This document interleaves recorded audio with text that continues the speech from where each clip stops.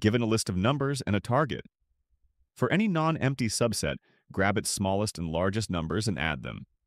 Your challenge: count how many subsets keep that two-number sum no bigger than the target. Just count, don't list the qualifying subsets. First, we sort the input array nums to make it easier to work with min-max relationships.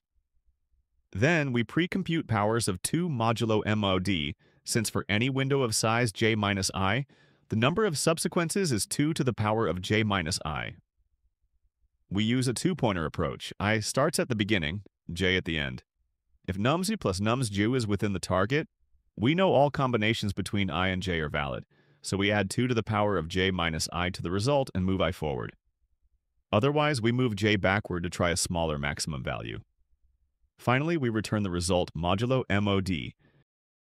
If you found this useful, make sure to like and subscribe.